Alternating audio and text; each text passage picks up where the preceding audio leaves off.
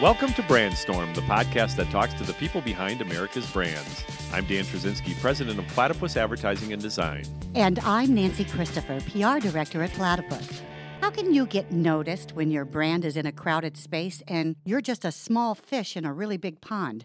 Our guest today says you can play that to your advantage. Please welcome Prentice Howe, owner and CEO of Door Number 3, an Austin ad agency and author of the Empowered Challenger Playbook.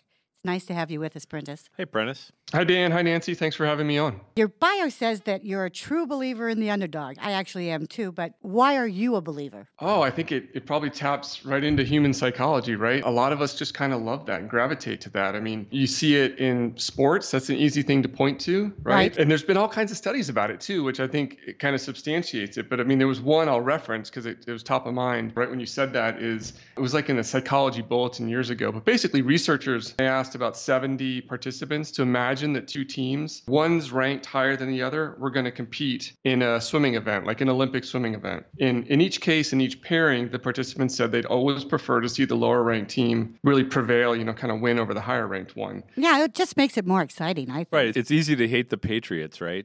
Well, yeah, and I know it's not just sports, but it's in us. And for me, it's always been in me. We also see it in the products we buy and the brands that we gravitate towards. I mean, I think customers of challenger brands are agents of change themselves. So they gravitate towards those that are kind of bringing good into the world, whether that's, through innovation or better business practice or whatever it is. So that at the core, kind of what I'm all about and what I love and what we focus on. Do you think you have to foster that feeling of cheering for the underdog when it comes to product or a brand versus a sports team? I get the sports team analogy, but, how does that create laundry soap? Yeah, but look at McDonald's. I mean, they're always a target for everybody. Yeah. I feel sorry for them. But I still sometimes. Like McDonald's, and I don't necessarily, I'm not a Burger King guy. Sure. I mean, there's a place for those brands, and they have the momentum. But I just think if you look at the ones that are winning in today's marketplace, and it's just an exciting time to see they've figured out a way to absolutely differentiate. And then every time they communicate, they fascinate.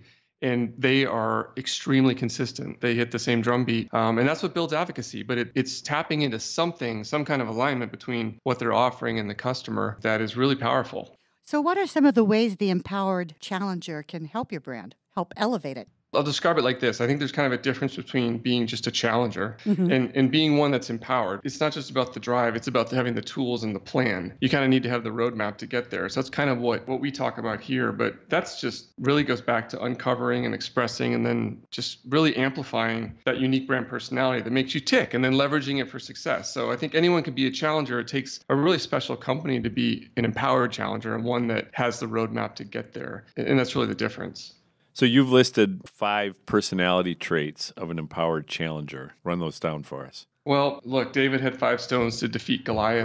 Right. I think brands have 5 personality traits that are really accessible to them at any time. So these personalities inspire the voice and tone of all the brand archetypes that we create on behalf of our clients because they're personalities that win. So I won't go too deep, but I'll get through all 5. One is lightning rod. So it's really being that brand that is super authentic and polarizing and maybe turns some people off at times, but they're tapped into what's going on in culture and just being a bit of that lightning rod. And I think they do it in a way that pushes the conversation forward and pushes their brand story forward, not just for the sake of being polarizing. But there's a lot of examples of this. I mean, yesterday I ended up back on Bird Dog's website. I don't know if you know Bird Dogs, but they're an apparel company. They do men's like leisure shorts for activewear.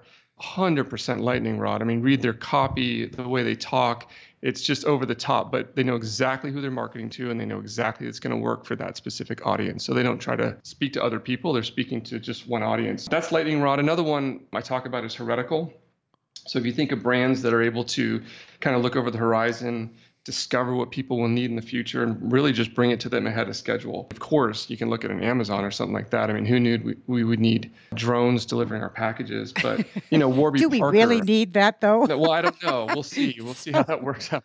But I mean, if you go to like Warby Parker, I mean, that's the way they disrupted. And is it really possible to order glasses online? Well, sure enough, it is. Their fans love them for that because they brought something to them they didn't even realize was possible. So heretical is kind of a personality trait of an empowered challenger. Another one is, one of my favorites is what I call fostering rejection. So it's a personality trait that's about pleasing a select few. So having the cojones to kind of push the masses away in order to attract your most ardent fans.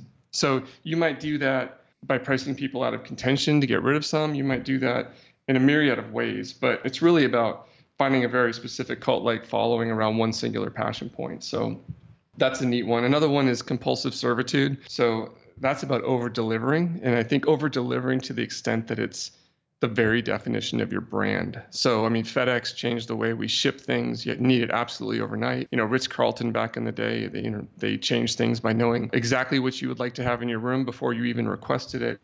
I think please and thank you are table stakes now, but if you see brands in the marketplace that are affecting the customer journey in a way that is just over-delivering and delighting. Yeah, Nordstrom's comes to mind, that kind of, yeah. No, that's a great one. It's a great example. Zappos has done that too. Sure.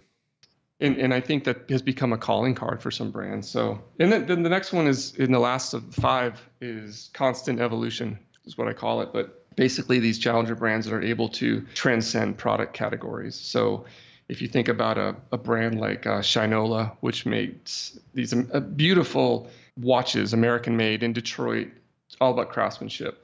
They're known for doing that, but somewhere along the way, they started making bikes, and then they rolled out journals, and then pet products, and then turntables, and then they opened a hotel. And you kind of go, man, I'd love to see this business plan.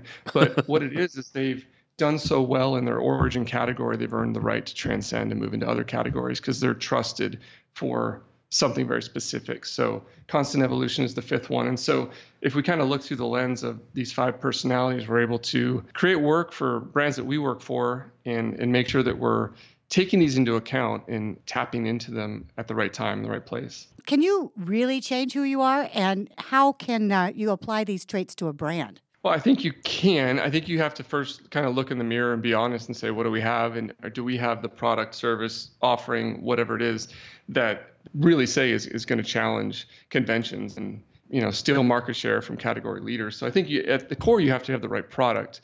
But with that, I think in an instant, by taking the first step, you can start to operate with a challenger ethos. And I think that that's really what it's all about. And so it starts with strategy, though. I mean, really just saying, okay, what do we, and you all know this, but I mean, it's what do we offer that they don't, that customers want and need, and how are we going to express it with some amount of magnetism and not do it the same way because we can't spend the same way. So we just got to zig when they're zagging. And so it's absolutely doable. I think it's a commitment, though, to operating with that challenger spirit, not necessarily just with the way you market, but maybe with the way you have your culture internally, the way you operate as a company. So I think the word you used it a little bit ago is, authentic. None of these traits are going to work if you're not really that, right? Mm-hmm. To your core, you have to be that in order to claim that. Right. Otherwise it's just, we always talk about the brand being a promise of an experience, and promise is a key word there. And and if you can't live up to that promise, if you can't live that personality trait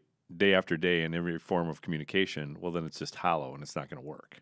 No, you're right about that. And I think what is authentic to you? And I, not that everyone has to be a lightning rod or be polarizing. Right. I mean, there are brands that do that well. I think about like a company here in town called Everly Well. I think they're on Shark Tank, but basically they provide at-home lab testing with transparent pricing. So they're totally shifting paradigms. So authentic there is busting up perceptions about how lab testing needs to be done and being really honest about pricing and how this works. And it's just authenticity to them is very different for authenticity to, Bird Dogs or Hims or some other company like that. But you just got to find it. Well, how about you? Can you give us an example of how you've used this same strategy to help your clients? Yeah, we usually do that. It starts with strategy, and then it's fun when we get to the implementation part. But I can think of a client that we've worked with for years early on, even when they were getting started, and that's Main Root Sodas. You may have had their root beer, their blueberry soda, ginger beer. But basically, they're an awesome company, fair trade, pure cane sugar. They're up against Pepsi and Coke. Sure. And we position them with the line rooted in goodness. Rooted in goodness allowed us to have a platform for all the good that they bring into the world and really shine light on all the good that they do that big soda won't and can't. And we've executed a lot around that strategy to allow the company and Mark, the founder, really differentiate and have something to say when he goes to the next grocery chain or the next restaurant chain that is considering bringing them on. But I think of one example. He left me a voicemail a while ago. He's a great guy. He's a character. He's very open and honest. And he was just ranting about the business practices of some of the big soda players. And he left this just hilarious voicemail, and just listening to him talk cracked me up. And so what we actually did is we took the voicemail and used that audio track to make a social video and then built graphics around that. But he's just going on and on about how they're different and man, people need to rise up. And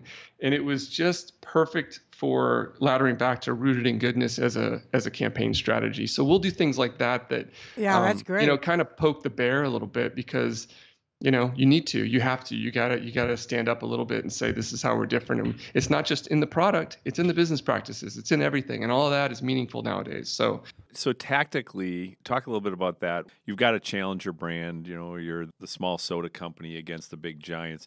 You obviously don't have budget like the big giants do to get that messaging out. So are there specific tactics that you think challenger brands should be exploring? Is it more digital? Is it more guerrilla, grassroots? How do you get that brand personality out there?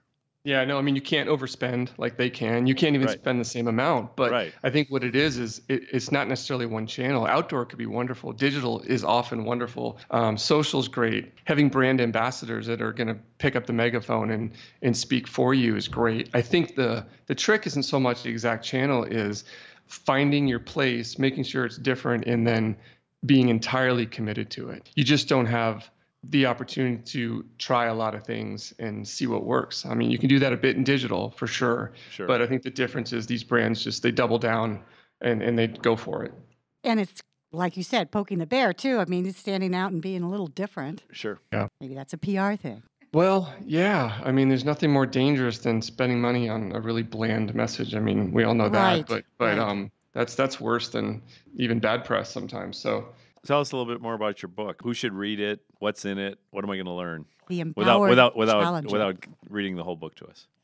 Chapter 1. No, I won't do that to you. That'd be terrible. No, it's up on Amazon if anyone wants to find it. But really, I wrote it because the idea was to put something useful out that I think whether you are a founder of a company, you're a CEO of a company, you're a CMO, you're a director of marketing, or have any role, any capacity in being responsible for marketing for a brand of this kind. At the heart, it's a positioning book, making sure that you're taking a close look at how you're positioning your brand. And then I get into the personalities that we kind of went over briefly. And then there's case studies. I did interviews with brands that embody each of those personalities. So there's that. And then I think at the end of each chapter, there's like a, challenge yourself, a takeaway of how you might be able to apply some of these learnings to what you're currently working on.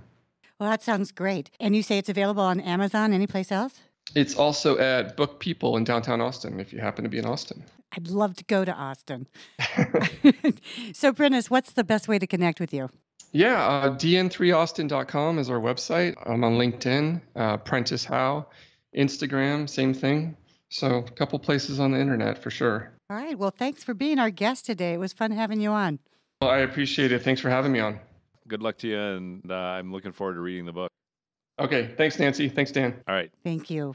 And if you have any questions for Dan and me, please feel free to contact us on our LinkedIn pages. Thanks for your support. And if you like what you've heard, please don't forget to share, review, and subscribe to Brandstorm. This is Dan Trzynski, along with Nancy Christopher at Platypus Advertising and Design, an awesome company that creates perceptions that influence choice.